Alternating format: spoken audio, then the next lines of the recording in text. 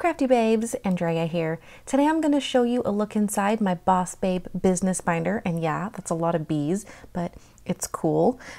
So with an online shop, magazine, a YouTube channel, being on several crafty design teams, and the business stuff that goes along with all of that, I was in desperate need of something more than what my A5 planner could provide. I really needed something bigger. I wasn't getting the organization that I needed or the space.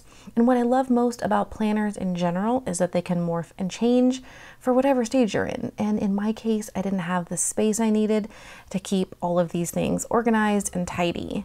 It was kind of driving me nuts. So once I realized I needed more space, I grabbed my favorite spiral graph notebook, because I'm a grid girl, and began putting all my brain dumps and sticky notes onto random pages, and until they made it into a more workable task list. But that lasted like 2 nanoseconds because I realized I needed a lot more structure, and I couldn't figure out just by flipping the pages where things belonged. I had this empty 3-ring binder, got it from Target years ago, and it's held many previous projects over the years, but it is the perfect size, the perfect pattern, and so I decided it wasn't being used at the moment, and it was going to be my new business binder.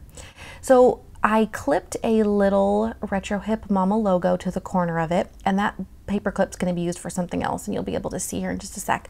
And then I also grabbed my favorite mechanical pencil and my favorite pen for writing tasks and notes, and that is the basics of this binder.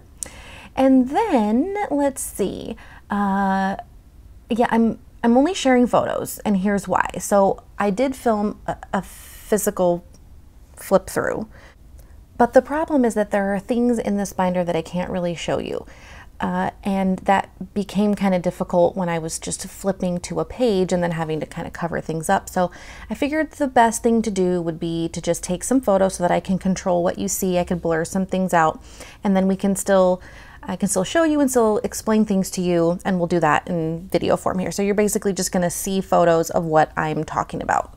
So when you first open it up, you get a dashboard, and it's got some really essential things. So this binder and this planner is not for decorative purposes at all.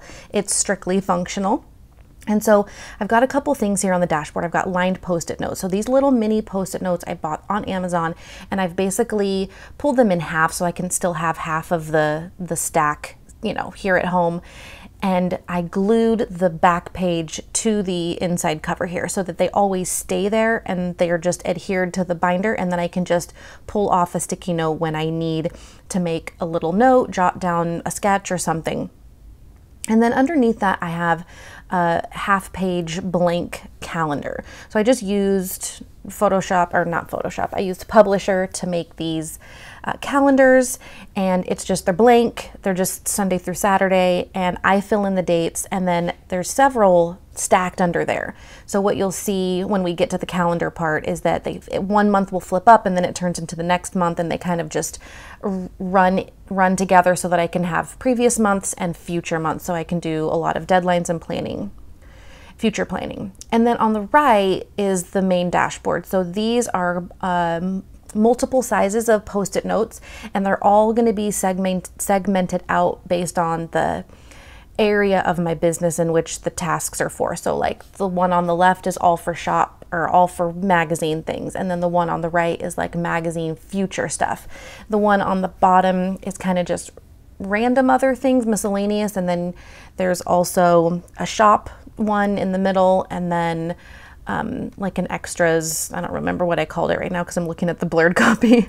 So yeah, again, just blurring these things so that there's some things that I need to keep hidden. So here's a look at the calendar, and this is secured with the other side of that paper clip, so it pulls double duty. And the reason why I needed to secure them here is because this is on the front flap, so when I close it, I don't want the calendar kind of flying all around. I wanted to make sure it was secure so that it stayed where it was supposed to stay. And I've got it hinged with some washi tape. Now, it's not the best solution, and I'm gonna try to figure out something else.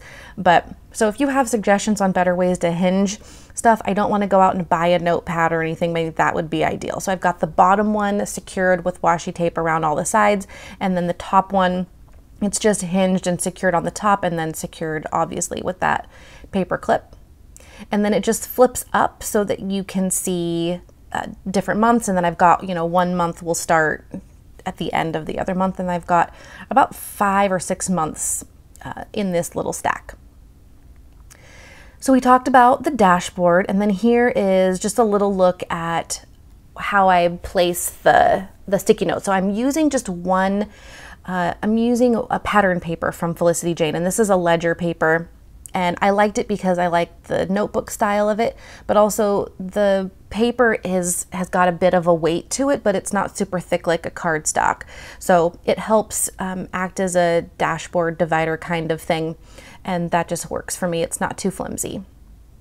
So behind that, I keep extra graph paper because I'll always need to put the graph paper into other sections, and it's just the perfect place to kind of hold extra paper. And then I've got the other main sections of the business life, basically. And I did have a podcast tab, but I removed that since the show has recently been discontinued. I don't need to have a place for podcast notes. And so I am going to replace it with a YouTube section, which makes a lot more sense.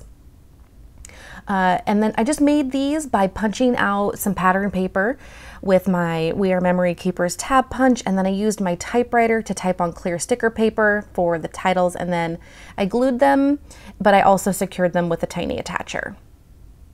And here's a typical inside section. So this is going to be the messy part that is scribble notes, notes from podcasts, sketches, ideas, and then eventually these get turned into a big master list if it's a really large project, or smaller manageable lists for the dashboard. And those are called the right now lists. So the right now lists end up on the dashboard, and those are things that have to get done right now. Once I dump all of my thoughts here, then the tasks either, like I said, go to a big master list. If it's a really big project like the magazine, that goes onto a gigantic list, and then it gets broken down into smaller, more manageable lists that go on the dashboard. And so here's a sneak at what a master list might look like. So this is kind of at the end of the magazine process, and I've got different tasks on the right hand side, which it's on the left side. What you can't see is the page number of the magazine, and then what the task is that needs to be done, and whether or not it's if it's a checkbox or if it's a square box, it's something I need to do. If it's something that has a circle that is empty, it means I'm waiting on someone else. And then if it's an asterisk, it's a photo that I need to take. So I've made kind of my own legend so that I can keep track of the things that have to be done. And then this I will work off of. This will end up being my master list that I work off of, and it will get moved to the front. But since this list is already complete, and so I don't need this list anymore, so it kind of just goes into the back. And then the other sections that get, more or less interaction depending on what's going on are shop, newsletter, and then a Retro Hip Mama section. And the Retro Hip Mama section holds some older sketches, how the logo came together, and some essential billing, like non-fun businessy stuff. Then there's a final section. It's not really a section, it's just a pocket folder that keeps the most recent version of Retro Hip magazine so that I can review it, and I always have it and I can refer to it if I'm like, oh, how does this look, in physical print before I, make this change or something. And this is a version that's all marked up, so you get to see a little tiny sneak of the cover. So I've found that this is working for me right now, and I'm sure it'll morph and change again as things change for me in the business and the tasks that I'm doing. But this is what's working, and I can carry this with me everywhere I go. It's perfect for my purse. I have kind of a big purse. And so I hope that you've been able to grab a few pieces of inspiration from this little look inside my Boss Babe business binder. I think that's what we're calling it. We're gonna call it B to the 4th power because one of my girls was making new names for it. So yeah, I think that I hope this was helpful for you. I was originally just going to do a blog post, and then I did a poll on Instagram stories. So if you voted for watching a video with just photos, then this one's for you. Thank you guys so much for watching, and leave me a comment if you've got any suggestions, or let me know what's working for you right now. And also let me know if there's a better way for me to hinge that calendar, because I need it to flip, but the washi is not really that sturdy. So give me your tips, and I will talk to you guys real soon. Make sure that you like this video, give it a good thumbs up. If you didn't like it, you can just give it 2 thumbs down, and that would be really awesome.